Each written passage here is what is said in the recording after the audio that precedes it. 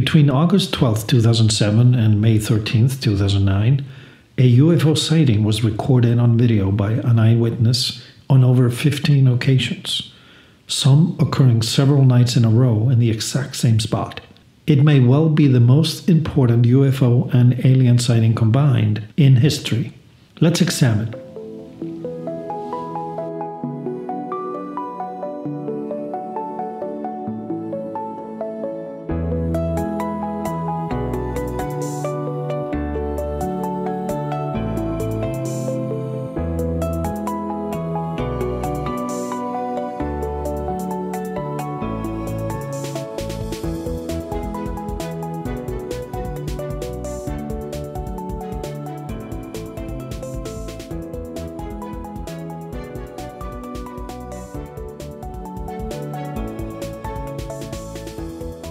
Welcome to the 19th episode of Code Blue, where we explore the vast and mysterious realms of unexplained phenomena.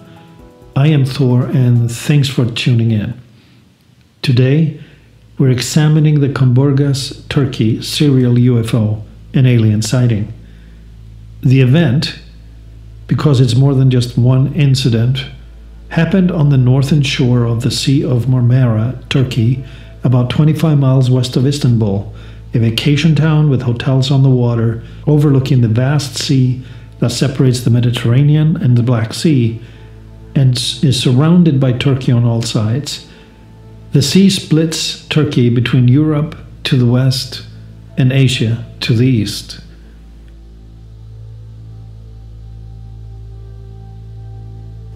There were lots of UFO sightings reported over the Sea of Marmara in 2007 and 2008.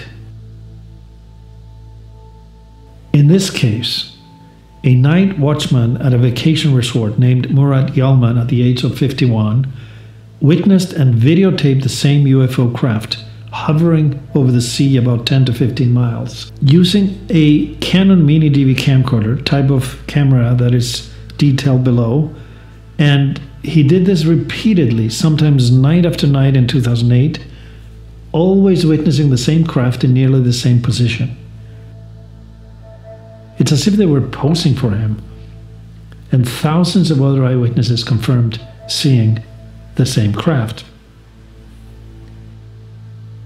His is the only video in existence, and it is remarkable. Among the videos captured by Murat on 6 consecutive nights in June 2008, footage shows the craft hovering and observing him as he records the inhabitants of the craft staring back at him through the windows, sometimes one, sometimes two, and on one occasion it looks like 3 humanoids can be seen through the windows, staring in Murat's direction.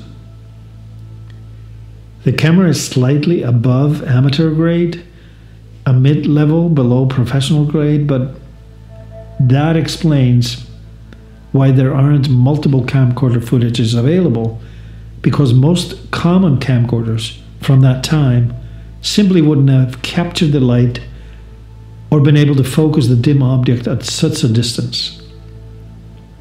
He had a slightly upgraded video camera, that's why he caught it. You are witnessing possibly the best evidence footage combining a UFO craft and its occupants that exist and that ever existed.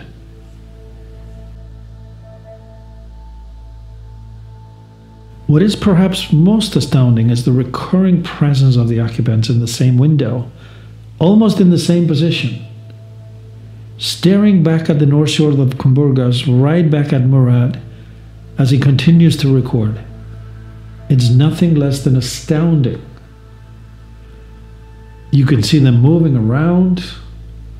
Look at them. There's 2 of them right there, staring back in the middle of a craft that looks to be oval shaped, not necessarily a full round circle. And their outline reminds us of images of the Greys. Tall or short is hard to tell though.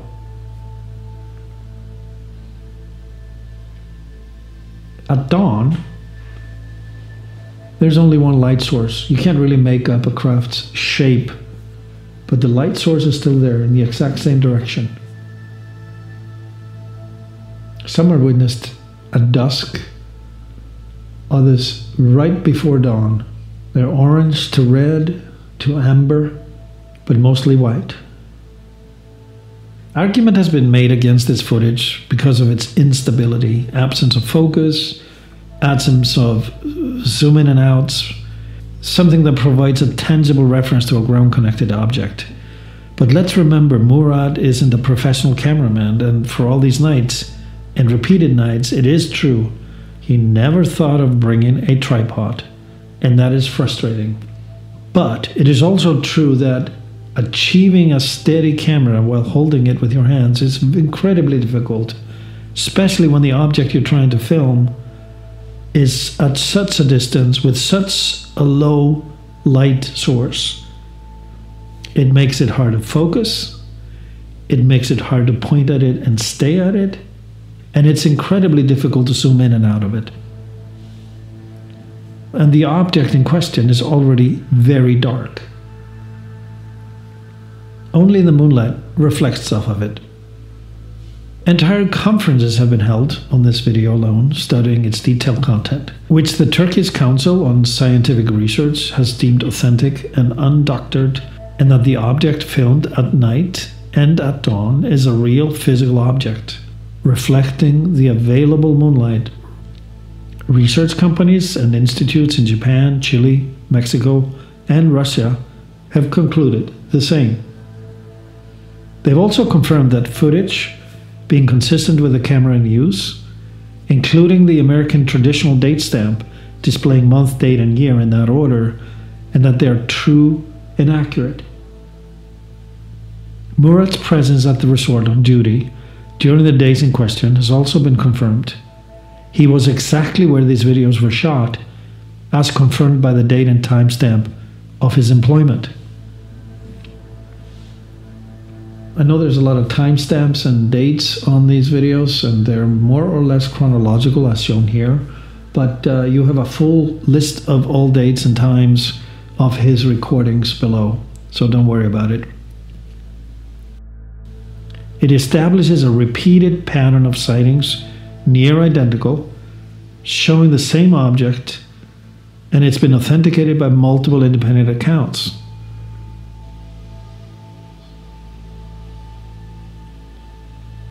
Now, this video from the 12th of June 2008 seems to show an aircraft that is slightly different from the others. It has more light. The moonshine is brighter that night. But I venture to guess that it's simply facing a different direction. That's why we don't see in the window facing us directly. It is the same craft, seen from a different angle.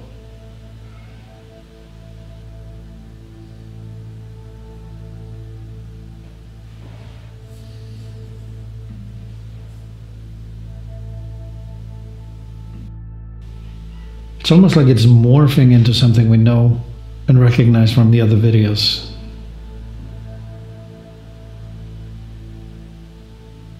But it's facing left as opposed to straight at us, from the perspective of Murad.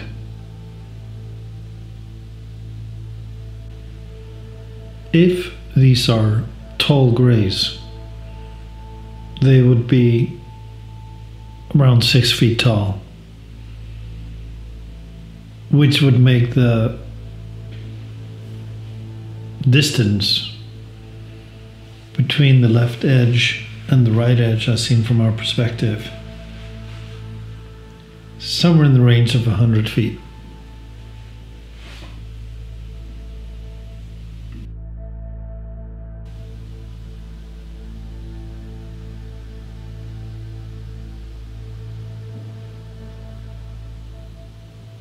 Sometimes all you see is a dot, a distance, stationary in the sky like a star.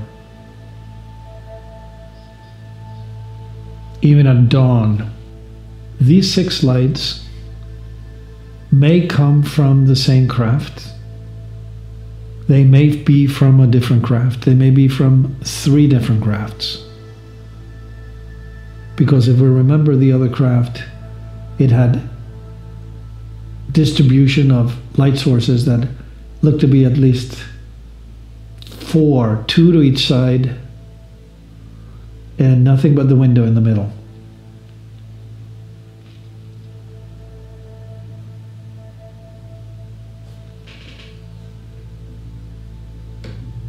I believe the distance is between 10 and 15 miles from the perspective of Murat's camera.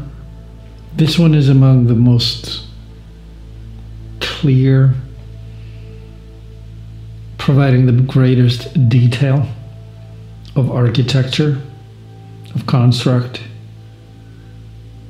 And it's almost like the window in the middle is covered up at this point. And our eye wanders to the right, to those soft, curved light sources that may not be light sources at all, or the lights are off, and what we're seeing is the reflection of the moonlight using the semi-professional Canon camera, capable of the zoom necessary to catch the reflection of the moon on the object.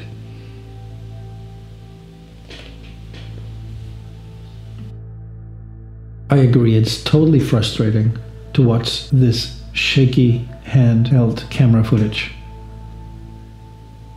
But what needs to be recognized is that from one day to the next, the shape of the object is consistent.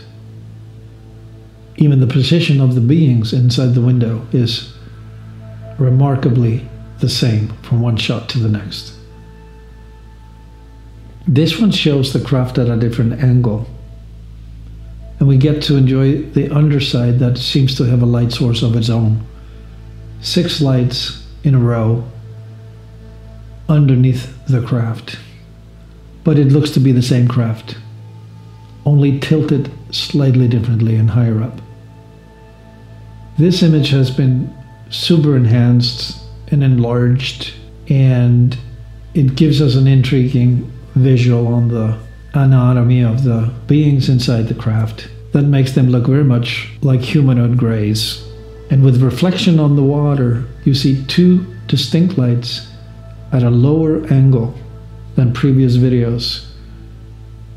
These could be the ends of the same craft or 2 different crafts with a reflection on the water, but the craft is definitely closer to the water at this angle, and the lights disappeared one after the other, not together, a common occurrence when multiple lights are seen in a UFO sighting.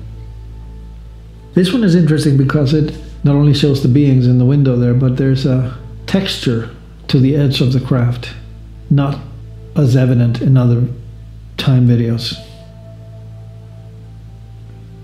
It's time to accept its reality. An aircraft of alien origin with at least 3 occupants present, witnessed not just by Murat and his camera, but thousands of others on the shoreline of the Sea of Marmara. Enjoy it. Accept it, embrace it, and study it. Because there it is, right in front of our eyes, as real as a human-made aircraft. Only it's not. It's of unknown or non-human origins, and it's time we fully understood what that means.